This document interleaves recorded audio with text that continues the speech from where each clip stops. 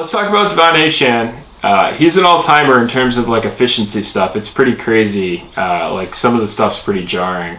Last year he had 804 yards on 102 carries. It's a PFF grade of 93.5. That's a 100th percentile grade. Yards after contact is just preposterous. It seems like something's broken. It's 5.1. That's a 100th percentile performance.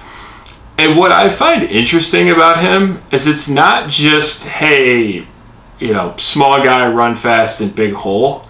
He breaks a carry once every 3.5 carries. So he breaks a tackle once every 3.5 carries. That's a 96 percentile number. Okay, for reference, like Raheem Mostert's pretty good. Right, last year he was at 4.7.